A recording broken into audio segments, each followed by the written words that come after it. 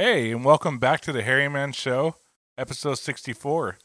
We have an incredible metal drummer and thrash drummer, Greg Hall, on today. He's formerly of Sacred Right, and he's been playing his whole life. This is a drummer you definitely have to check out, and also a Phoenix native as well. So I've heard from other drummers to check him out and reach out to him, and he's on the show with us today. How you doing, Greg? Good. How are you, man? Thanks for having me. Oh yeah, no problem, man.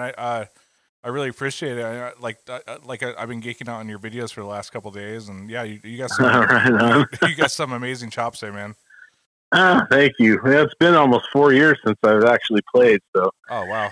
hopefully it's still muscle memory is still there. I think it's more of a stamina issue for me at this point. Uh huh. I need to start hiking and getting my cardio up, Yeah. but I think the skill levels, I don't think that ever really goes away until No, that's you're really old and.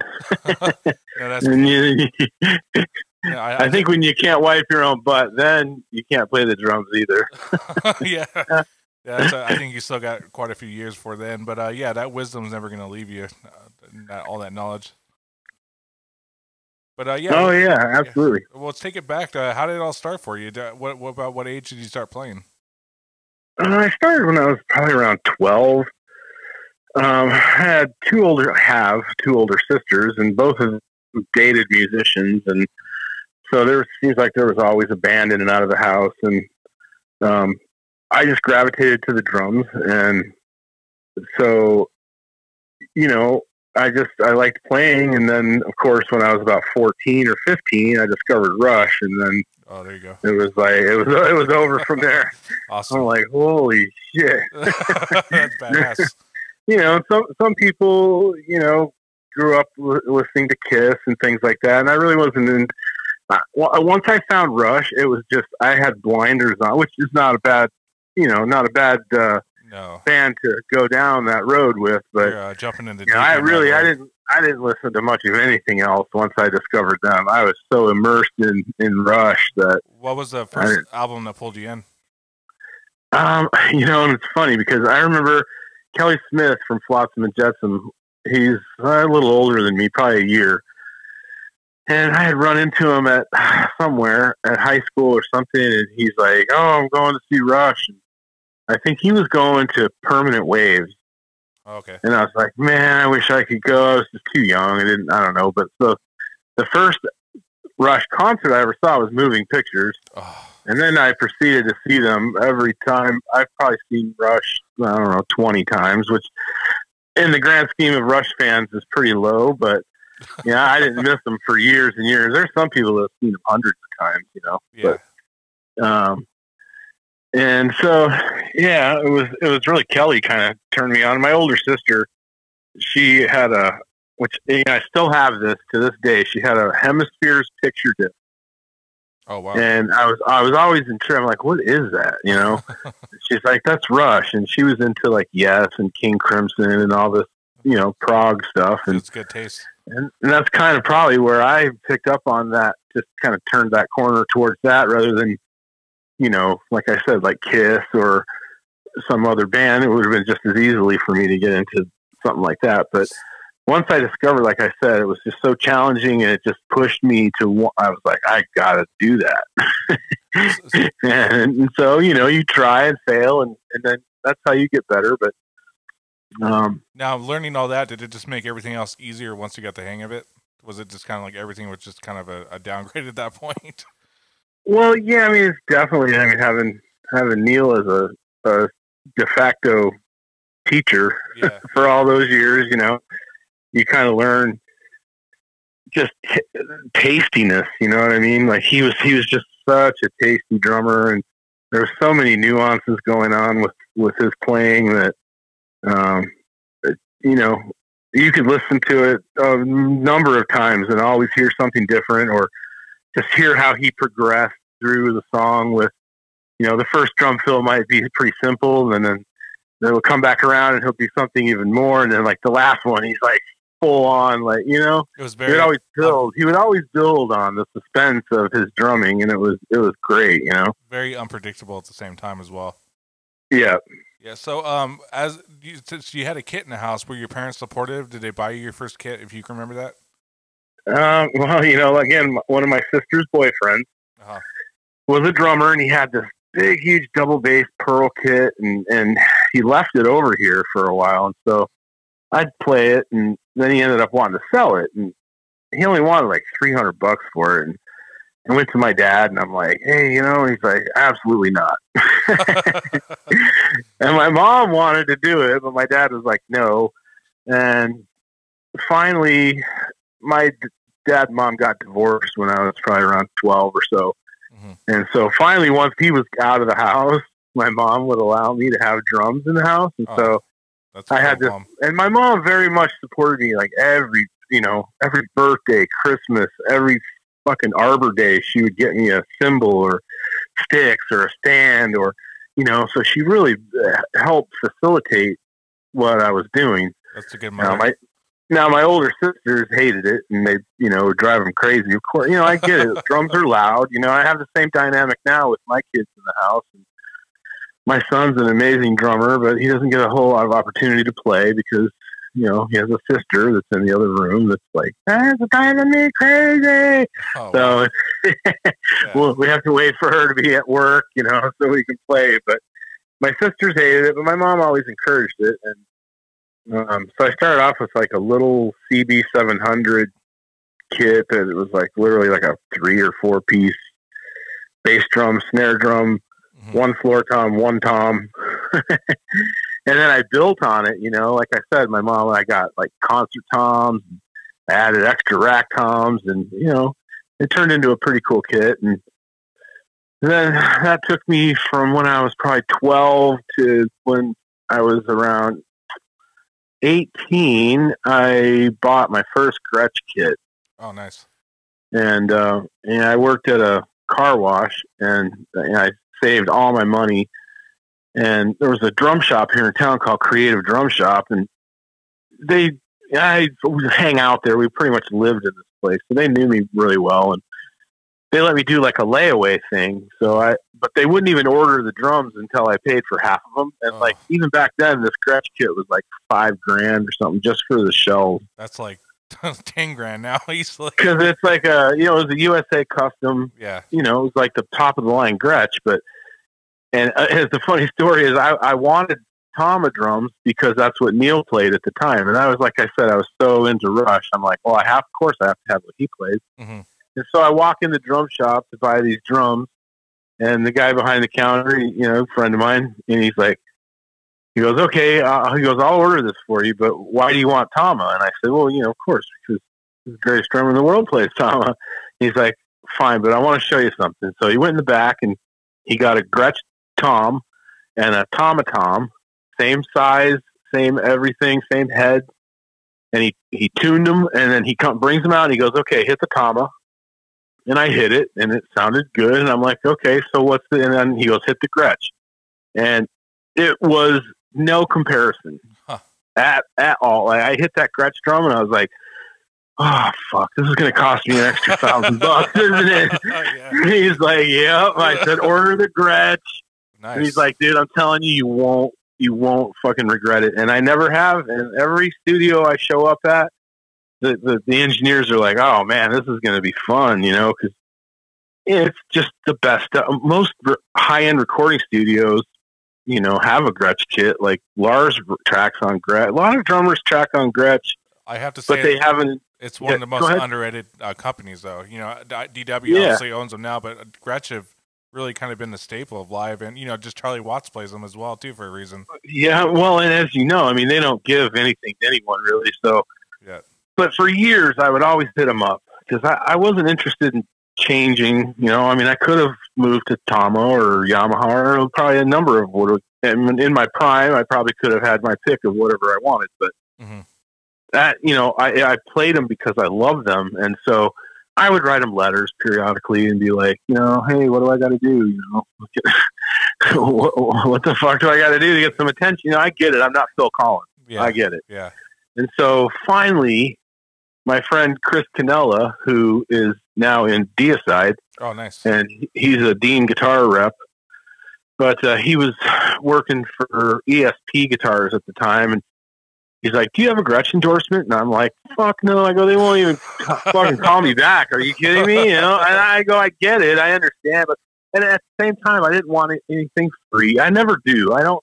Yeah, I would like to be artist direct to the guy that can get it for me. I'll pay for it, but you know, it's just so. He's like, let me see what I can do, you know? And I'm like, shit, good luck.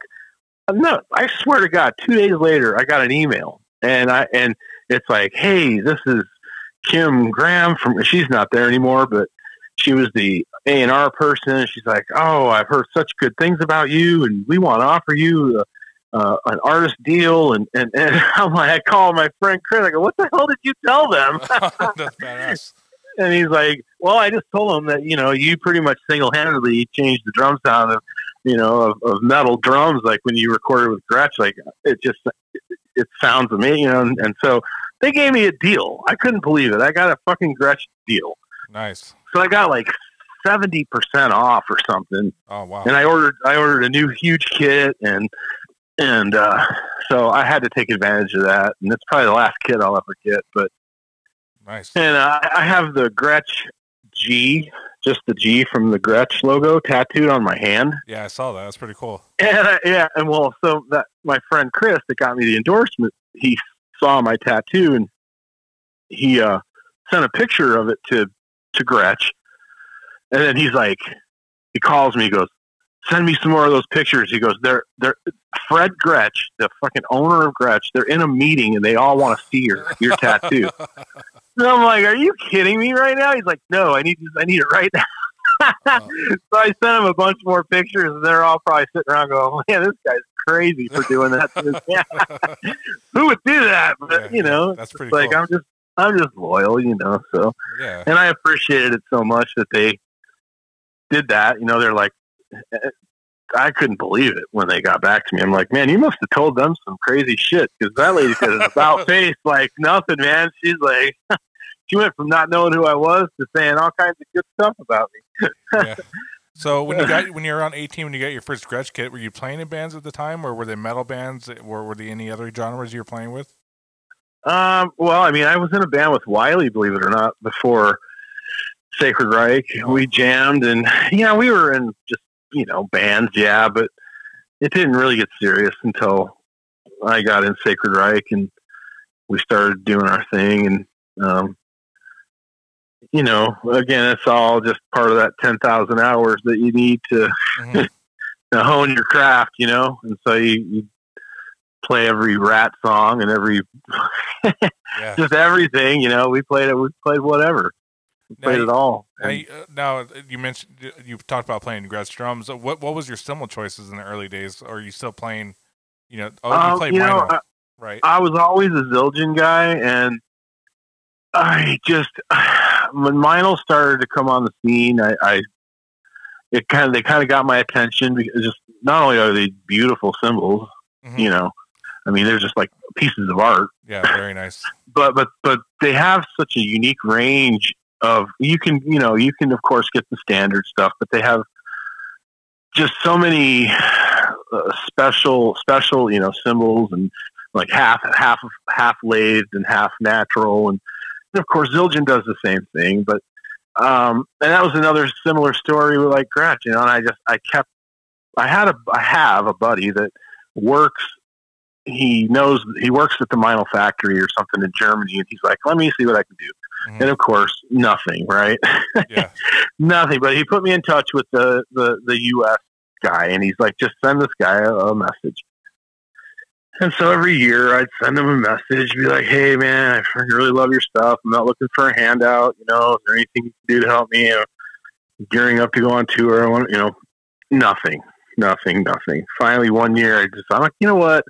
Fuck it. I'm going to send him one more fucking email and just see and so I sent it and I wait and all of a sudden I get an email back and he's like, Greg, I received your email. And I'm like, yes. And he's like, you know, however, and I'm like, no. And then he's like, you know, we're really not doing much at this time. And he goes, but, and I'm like, yes, looking up again. He goes, send since you've been so patient and so kind and keep expressing interest. He goes, I'm going to give you a non-official a deal where. So basically, what I really wanted was just a direct line to the manufacturer, to the artist relations guy, and they give me a very nice discount. And I get, whenever I buy a cymbal, I have a lifetime guarantee. So if I crack or break one of them, all I have to do is send it back. I mean, it's a beautiful deal. And again, like I said, I don't mind paying. I'm not. It's funny because when you need the endorsements, you never get them, and then you become big, and then everyone wants to give you free shit, and you're like, it's like, how come you couldn't have done that when I was struggling? Yeah, it's weird how that works. But so again, I was just pleased with that relationship, and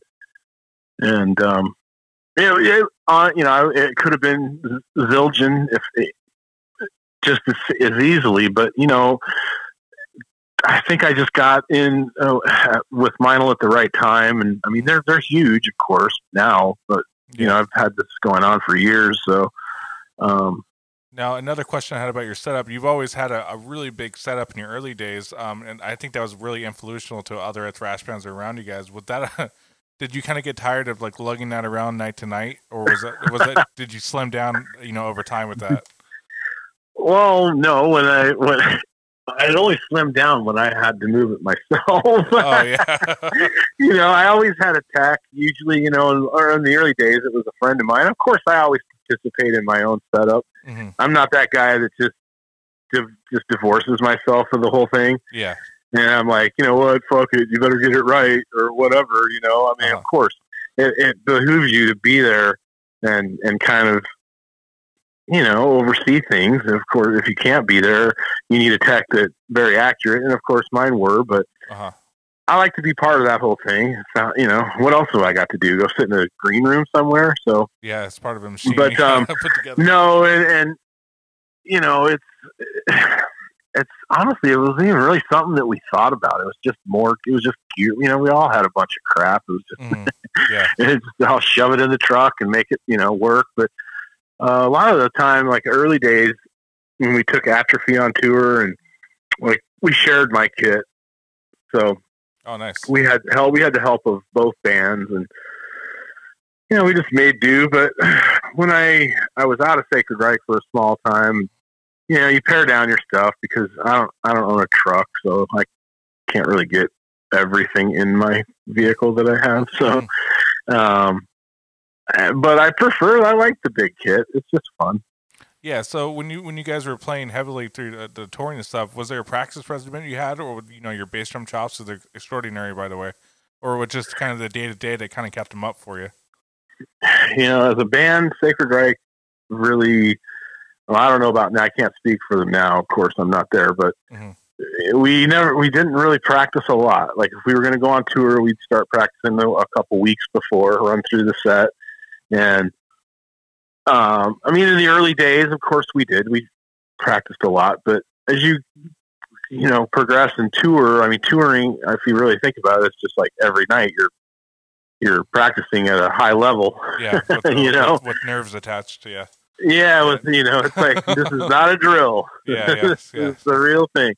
And so, you start to get good at what you're doing, and, you don't need as much practice. Of course, it's like I said, again, it's a stamina issue really for me, and probably even for, a singer, especially someone that plays bass and sings. Mm-hmm. It's a lot of work. And so you definitely need to prepare yourself in that way for what's going to happen. Yeah. I can understand that. If I don't play drums for a couple of days, I feel like I'm down, so I totally get that. But what were the most memorable festivals or shows you kind of played throughout your career that you still kind of flash back on quite often? Oh God! Well, of course, Dynamo, the Dynamo Open Air Festival in Holland. Oh, nice! The first time we played there twice, 2 or 3 times, twice. But that was really the first. I can't know the first, but kind of, you know, I used to get really nervous and I'd throw up and shit before I'd play.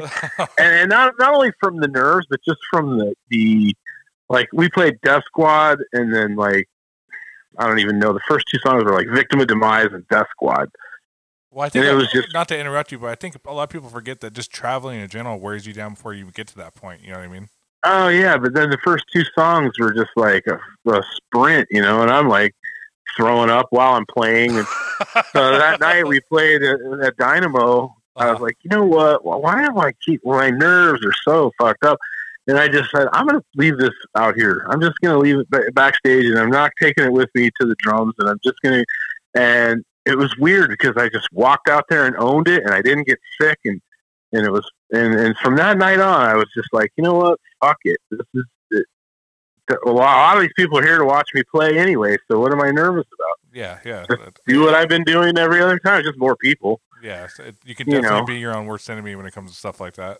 Yeah. And, you know, you can really get in your own head about shit, you know? Yeah. And you can't really let yourself do that. Cause like a friend of mine, we were talking about getting, you know, cause a couple drummers, and I'll leave them nameless, but they were like hitting a wall. They're famous drummers, by the way, that everyone would know. And they were hitting a wall with their feet live. And, you know, he's like, I'm like, what's the matter? And he's like, I can't do it. And I go, what do you mean you can't do it? You did it last night.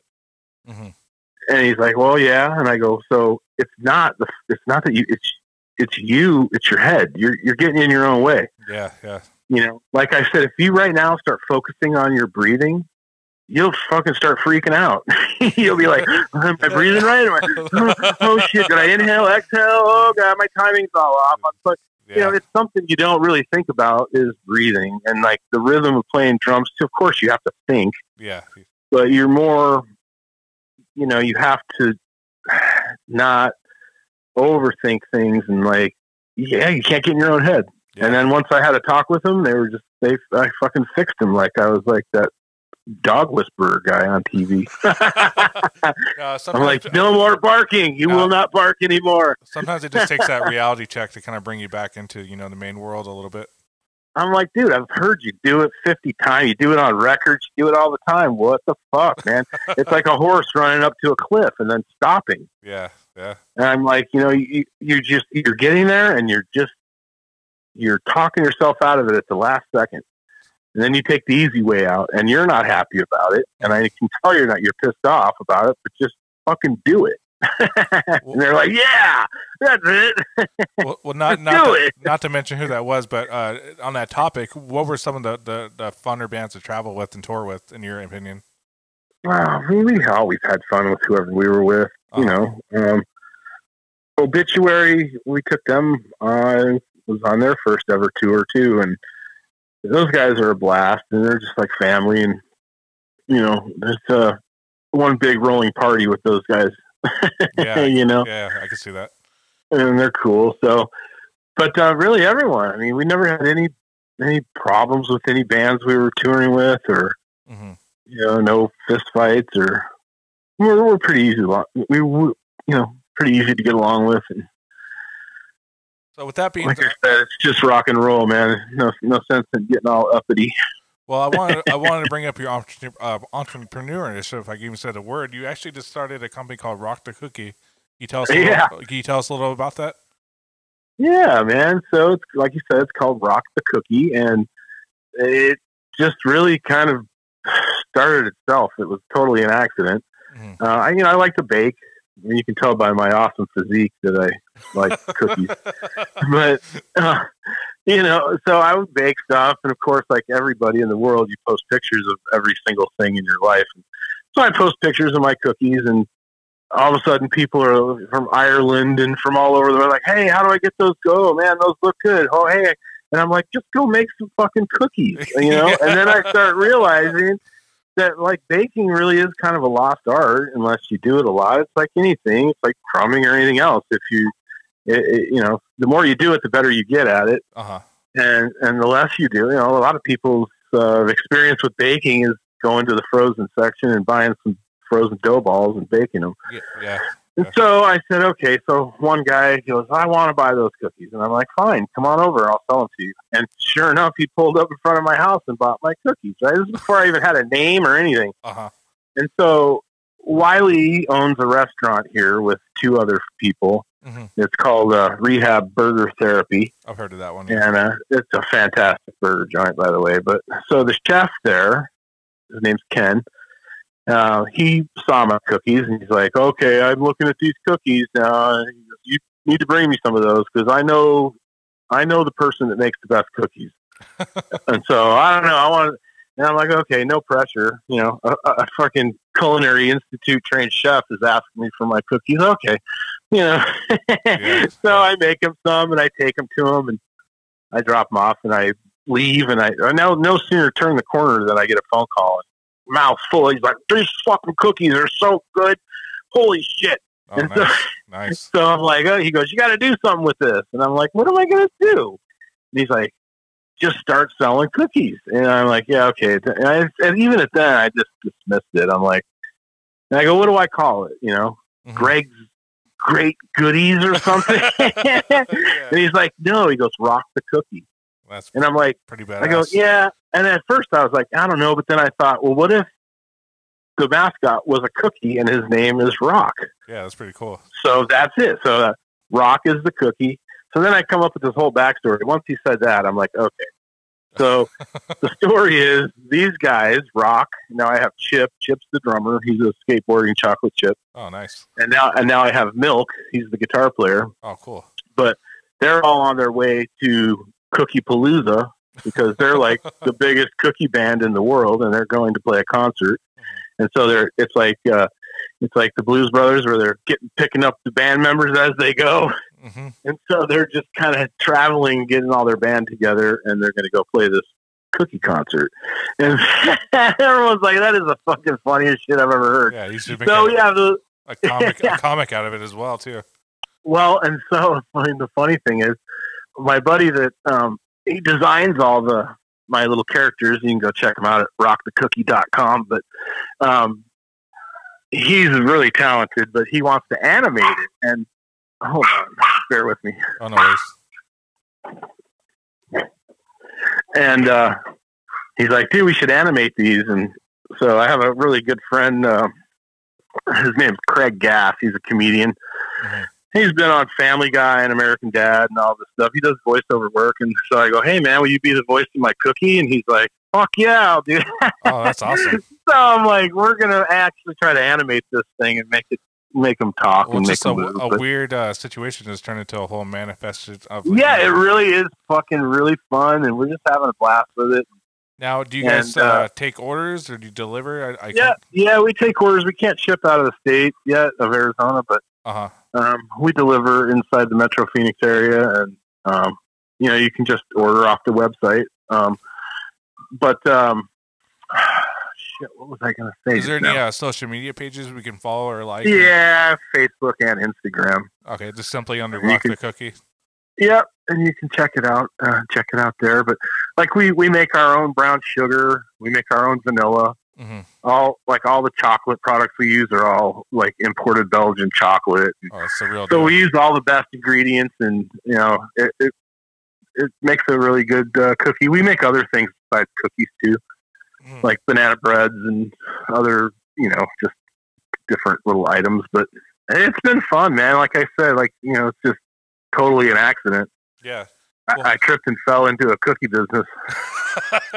Not many people can say that, but that's pretty cool, man. No, it's freaking really fucking funny. So I just now got my first T-shirt made. So those are available too at rockthecookie.com.